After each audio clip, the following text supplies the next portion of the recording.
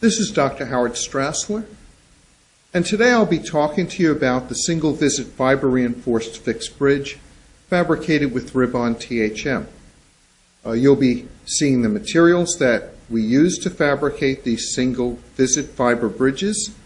We'll also be looking at the technique that's specific to get a durable, clinically successful result.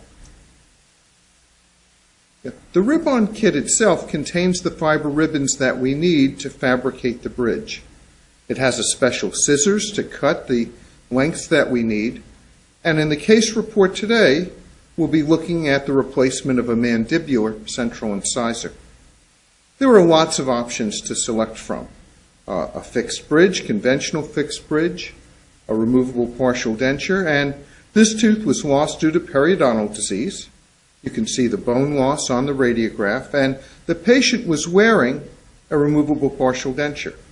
We're going to apply a dental dam to the circumstance and clean the teeth. Clean the teeth thoroughly, either with prophylaxis paste or using a paste of pumice. We're going to clean the facial and lingual surfaces and the interproximal surfaces. We're then going to rinse the abrasive off the teeth and dry the teeth thoroughly. We want to have a good bonding surface of the enamel to get our most durable, long-lasting periodontal splint result, fiber bridge result. We made a composite Pontic previously using an impression of the patient's partial denture. We created an index with polyvinyl siloxane. Here you see the Pontic of composite shaped and a channel, a groove created on the lingual surface. The channel is the same width as the Rib-On that we'll be using. In this case, a 3 millimeter wide Rib-On. You can see the Rib-On sitting on the lingual. This is the piece that's been pre-cut. And at times we can actually use the natural tooth Pontic that's extracted, and the same day that we remove the tooth, we can create a Pontic by cutting the length from the incisal to the gingival area of the extraction site. Once again, a channel is prepared on the lingual surface. Now we're going to be trying in the Pontic using the polyvinyl siloxane index. This is a composite Pontic that we fabricated prior to the patient coming in.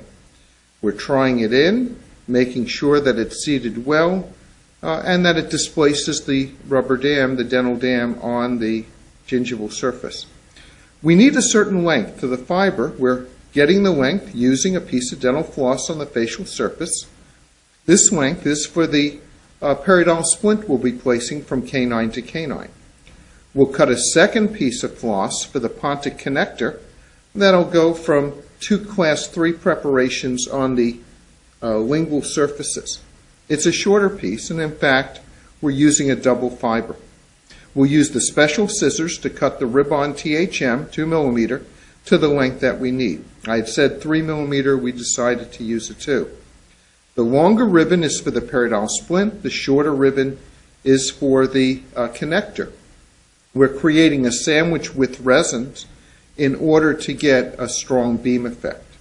We wet the Rib-On with the Rib-On wetting resin, and then we'll remove the excess resin using a patient napkin. Notice that when we wet the Rib-On, it goes from a white opaque to an aesthetic translucent material. We blot the excess wetting resin from the fiber using a paper towel so it's only lightly wetted. We're looking at the periodontal splint length and the Pontic connector length.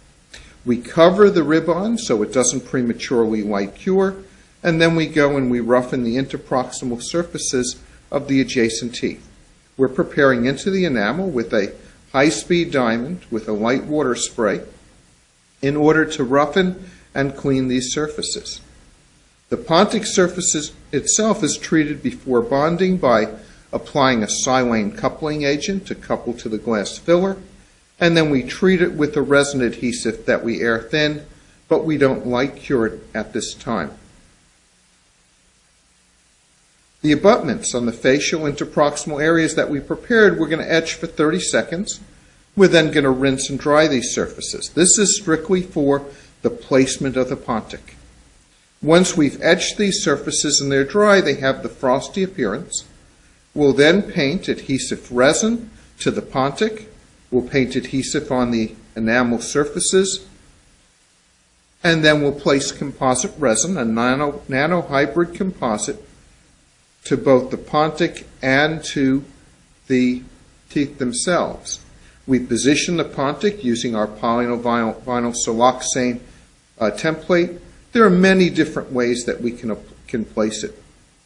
The composite's placed and adapted on the facial surface to stabilize the Pontic in an aesthetic location. We're checking to make sure that the alignment and the axial inclination is correct. We can shape the composite using a plastic filling instrument before we light cure. Keep in mind, this is the procedure for the Pontic placement first, and then we'll proceed to the rest of the procedure. Once the Pontic is in place, we'll be placing the fiber as if we were doing a periodontal splint. We light cure the composite for 15 seconds to 20 seconds on the facial surface. After light curing, in fact, tacking the Pontic in place, we remove the index, and now we're ready to go ahead with the clinical procedure. Another alternative Pontic placement technique is using some cotton pliers to hold the tooth in place. Once again, the teeth have been etched and the composite placed. We're creating Lingual Class 3 preparations mesial on both abutment teeth in line with the channel that we created in the Pontic. These Class 3s will allow us to put the shorter piece of the ribond into the channel, the groove that we created in the Pontic, and into the preparations. We do the Class 3s after we place the Pontic to have them in alignment. We know that we'll get improved stabilization with preparation on the facial surfaces of the teeth. In fact, we'll create a 180-degree wrap of the composite on the facial surfaces and when we bond the lingual surfaces with the ribond material. One of the reasons for creating these barrel-in preparations on the facial is to stabilize these periodontally involved teeth so that when we place the splint, we don't displace the teeth facially. We also stop the teeth from rotating, and in fact, we create this wrap that stops the teeth from moving. Keep in mind, periodontally involved teeth not only ship facially, but they also torque and twist in the socket. We etch the lingual surfaces for 30 seconds. We etch into the tooth preparations as well. We're using a phosphoric acid, a 32% phosphoric acid, onto the lingual surfaces of the teeth. We etch the prepared facial surfaces as well for 30 seconds, 15 to 30 seconds on the enamel. And we're going to be placing the composite on the facial surfaces first to stabilize these teeth from any possible movement when the splint's placed. We rinse and dry, rinse the teeth for 10 seconds with an air water spray or with water. Remove all the etchant from the teeth, make sure there's no blue etchant anywhere, and then we dry the teeth off to a frosty appearance. The enamel will have a frosty, dried appearance of the etching. We're ready now, with the teeth etched, to place an anatomic blockout. We've etched the lingual surfaces, we've etched the Class 3 preparations, we've etched the teeth themselves, ready for the splinting and the stabilization of the Pontic. We're going to create an anatomic blockout by placing a heavy or medium body, fast-setting polyvinyl siloxane. We're syringing it into the interproximal area directly from the mixing tip using a special syringe tip that fits into the end of the mixing tip. This anatomic blockout will minimize the finishing that was usually required early on when we did these types of fiber splints. We do it after the etching to assure that we have no trapped moisture in the blockout material. We've anatomically filled the interproximal embrasure, gingival embrasure space